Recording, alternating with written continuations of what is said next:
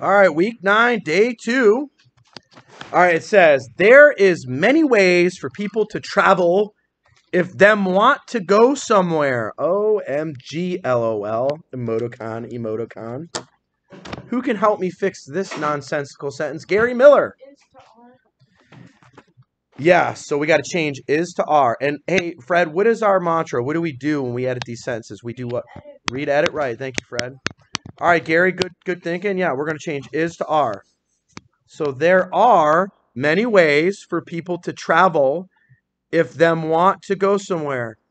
Yeah. Yeah, change them to they. Yes, ma'am. All right. There are many ways for people to travel if they want to go somewhere. Now, I see a spelling error. Gretchen, what's the spelling error here? What is it? Could you spell that for me? Travel.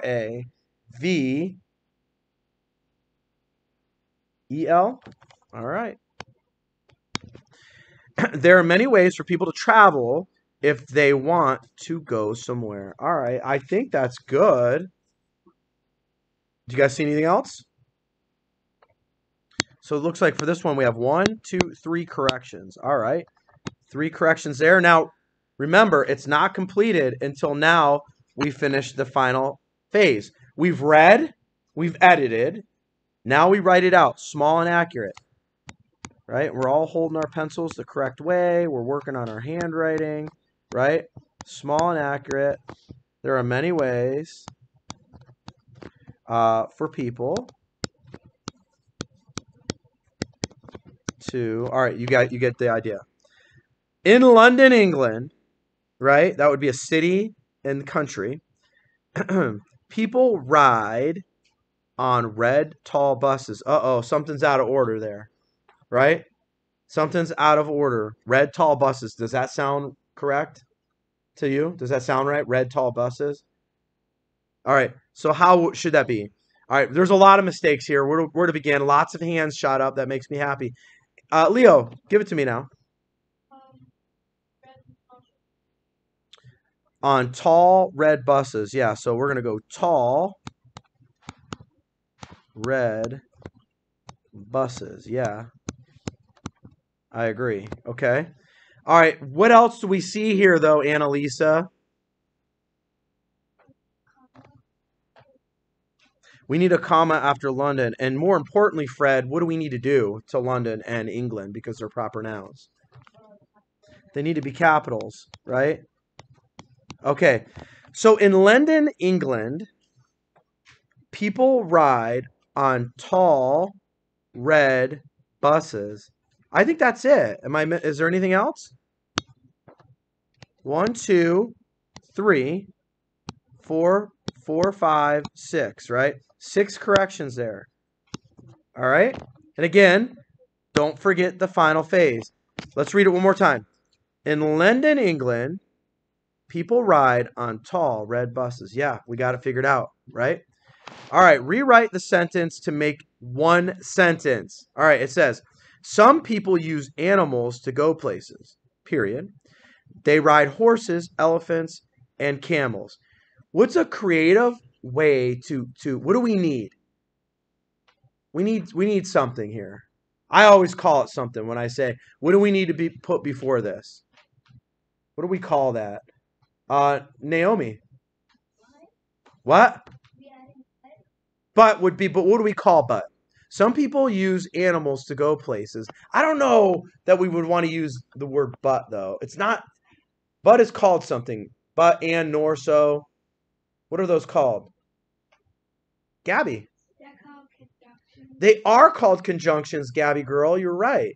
Which conjunction should we put there?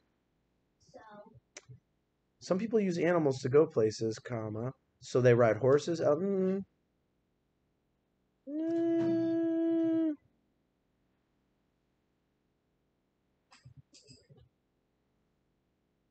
Yeah, let's do and. Some people use animals to go places.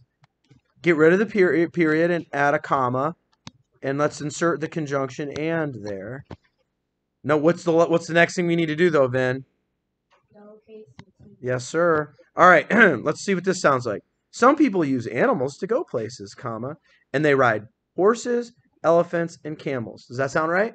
Yeah. What's another way to simplify this? Couldn't we just get rid of this altogether and say some people ride horses, elephants, and camels? Yes. We could. So you could do it one of two ways. You can get rid of unnecessary wording and simply say some people ride horses, elephants, and camels, or you could use a comma and a conjunction to join the two thoughts together. Some people use animals to go places, comma, and they ride horses, elephants, and camels. You guys got it? All right, draw a line between the prefix and the root word of the underlined word.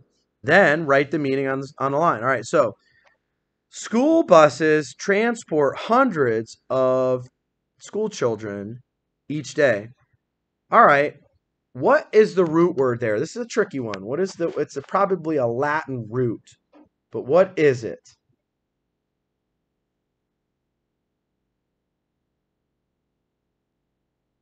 Which word? Bronwyn. I'm gonna zoom this in. In transport, which one is the root word? No, we're talking about look, Bronwyn. Prefix. Prefix means before. We're gonna put that before the word. Suffix means after. That will be after the word. Now, so what do you think, Bronwyn, if we know a prefix goes before the root word, what would the root word be? Port. So the root word here is port. Okay? And so we would draw a line here.